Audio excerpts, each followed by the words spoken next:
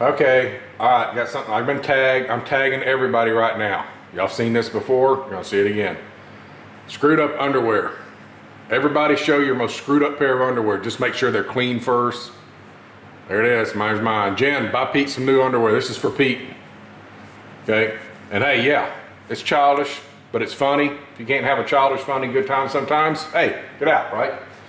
All right, now, a couple things I did not get to do this weekend that I wanted to do. Of course, I didn't get to shoot. Some things come up Saturday morning and I had to be somewhere else, so wasn't able to go shooting. And then, of course, this morning, time I got back from church, it was late. Yes, I do go to church. If you do, that's great. If you don't, that's fine. That's between you and your maker.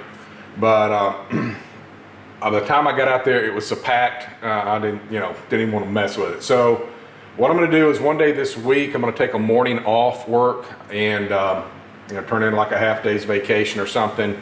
Maybe Tuesday or Wednesday. It depends. We're supposed to be getting some weather in. I'll have to watch that. And we're going to get out there and we're going to shoot early. And one of the things I want to do is I want to shoot this shotgun again. Number one, because I just love to shoot. It's a lot of fun. But two, this Tacstar side saddle that I have, got a lot of comments on it. And while most people do really like it, they say there is an issue with it. They say that as you fire, the rounds tend to walk themselves down. And I can almost understand that because they're really not that hard. Some of them are not that hard. Like that one's pretty firm. This one's in good. This one's in fair. That one's fair. And then this one's really loose. So they say that they tend to walk with the primers down. They tend to walk down. So I can see where that's probably going to happen, but I want to make sure for my own purposes. And if it does, I got an idea on how to fix this, and we'll cross that bridge when we get to it. But I want to shoot this. Plus, I want to shoot our my wife's 238 some more, because guys, we only got like 15 rounds down it, and she's wanting, and she has been carrying it. And I just I know it's a mouse gun, and and we've already covered this in another video. Pete did a great video on it. What a mouse gun is really actually for. It's for a secondary or emergency backup pistol. As a primary, it's not your primary carry. It's not her primary carry either, but she does like to carry it because it's small and she can grab it and just throw it in her purse when she runs in a store. But we need to make sure that it's going to function good for at least 100 rounds or something. So I want to get another box or box and a half of ammo down that thing because we just don't have enough down it. So I got to shoot that. And plus the other one is I got something with my 229, and it happens with the 40 cal barrel, and it also happens with the 357 barrel or 357 SIG barrel.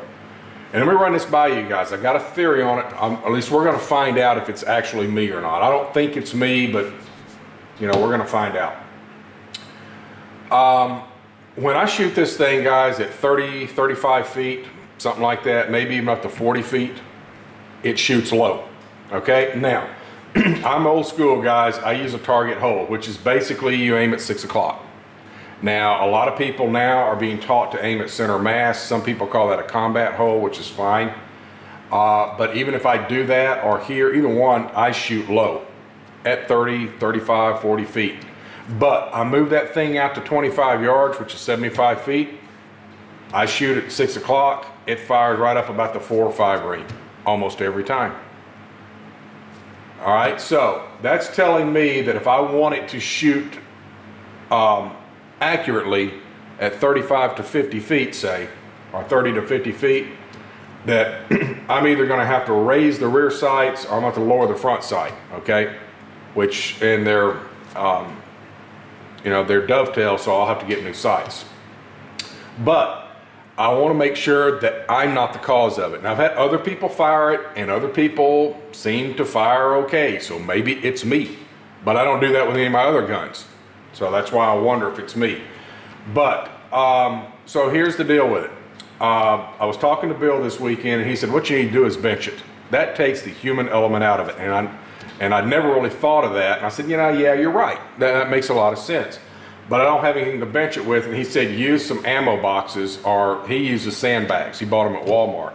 Well, I don't have any sandbags, but ammo boxes makes a lot of sense. And I'm like, my God, what a hell of an idea. So that's what we're going to do. We're going to try to take me out of it, and I'm going to see exactly what's going on with this. So that's the reason for that.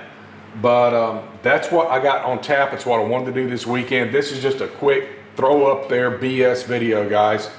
And don't forget, show your screwed up underwear, right? Let's have fun here, right? That's what we're all about, have fun. You teach, learn, have a good time. Let's do that. Anyway, that's all I got, guys. Hopefully we'll get to the range this week. We'll have some good footage up. And hey, later.